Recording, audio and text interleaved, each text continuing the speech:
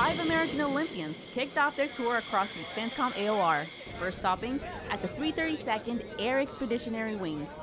So this is my first time being able to do something like this in a deployed location, and the experience has been awesome.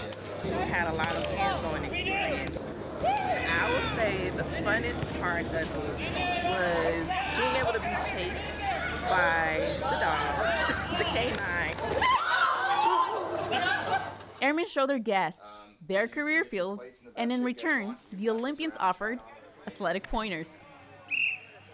You know, having the Olympians here is great because we have our regular work day, and then afterwards they're teaching these clinics where we can learn more about volleyball, but most importantly just wipe the stress away from the day of work. For the 332nd Air Expeditionary Wing, I'm Air Force Senior Airman Karla Parra.